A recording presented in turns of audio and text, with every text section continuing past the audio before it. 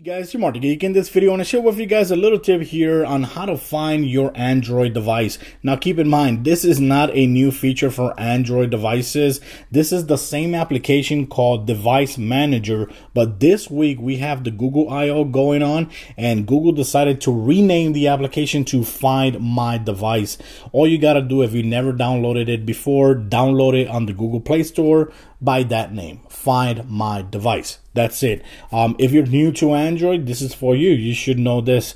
And if you just lost your phone and you don't know, you want to try to find it or at least erase it or lock it, this is a good way to show you guys how to do it. Now keep in mind, how it works is that you have to download this application, and let's say you want to find a certain phone and that phone has a certain Gmail account. All you got to do is sign in as guest or just log in on whatever phone and enter your email and password for the phone that you lost, and that way you can find the phone. Just like that. But right now I'm going to go ahead and sign in, continue as Mark, right? And I'm going to log into my account. Okay, so I just entered my password, and once you log into your account, if you have a whole bunch of devices log in or using the same Gmail account, you're going to see it right here. Now, I don't remember if it used to look like this before, but right now, for example, I got my Samsung Galaxy S8. I got my Alcatel Pop 4, which my daughter has in. It's on my name. I got this phone, which is a cheap phone that I'm trying out. And look at this. Even my smartwatch is actually being tracked using this application because I'm using the same Gmail account. So like you see there, I can actually track even my smartwatch as well.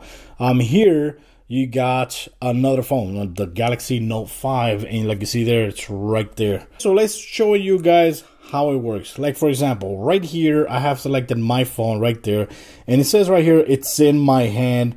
It shows you the battery life that the phone actually has, and it shows you the network it's actually connected to.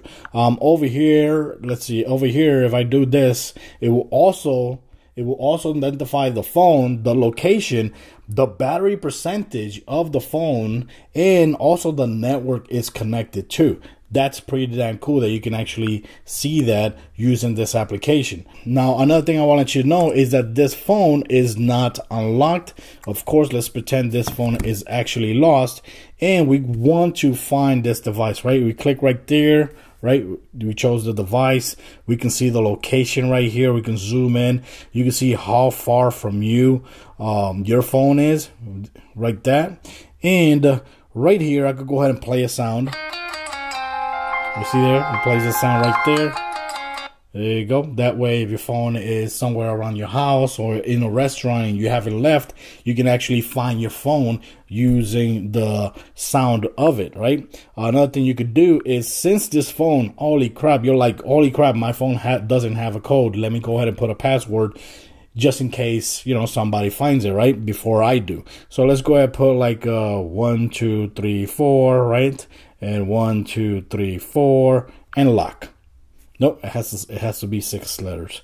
1, 2, 3, 4, 5, 6. This is just for the video purposes, okay? 6, and there you go. Lock requested. Now, if I try to unlock it or somebody else tries to unlock it, they're gonna have to enter the password. That's cool. Another thing you could do here is click right there again and send a message to the phone. So that way it could show up here in the lock screen. I'll be like, that's my phone. Right there. Okay, so now, like you see there, you got a message right there that says, that's my phone. That's pretty damn cool. Now, I can also send like a phone number. 915, there you go. Click right there. And okay, just gonna clear this up. There you go. Like you see there, now it gives me the option to tap that person. Whoever finds it can actually tap and call that phone number right there on the screen. Now that's awesome too. That's another thing you can actually do there. And let's see what else you can do here. You can also erase the phone. If you give up on looking for it, you can't find it, and you want to erase it just as soon as it actually gets connected to the network, you can actually click right here and erase the device right there. I'm not going to do it now, but you can actually do it, and it will completely delete everything on the phone. So that's it. That's how you do it. Another cool thing I want to share with you guys here is that you can actually rename the devices. Right here it says Samsung Galaxy S8. I want to rename it and put my GS8 Plus, my GS8 Plus, rename it, and now my phone is renamed my GS8 Plus. And that's it. That's basically it. Very simple to use. Like I said, if you lost your device and you want to log into on somebody's phone to search for your device, keep in mind all you got to do is enter your Gmail that you know that you have on your phone, and that's it. And for example, this phone right now, oops, let's go ahead and unlock this. I'm not gonna be calling. Let's go ahead and unlock. What was it? 1, 2, 3, 4, 5, 6, right? There you go. Now this phone has a password. Now, one thing to keep in mind, this application, Find My Device, is not actually installed on this phone. It's not actually installed on this phone. And I'm still being able to track it, and it's because of the Gmail address. So guys, that's it. I just wanted to share this short video with you guys, just in case you didn't know. Now you know, and just in case you're trying to look for the application on the Play Store and you can't find it because you're searching for Device Manager instead of Find My Device or Find My Phone. So like I said, the phone or the application is actually called, let's go and search it right here. Dun, dun, dun, dun. Find, there you go. Dun, dun, dun.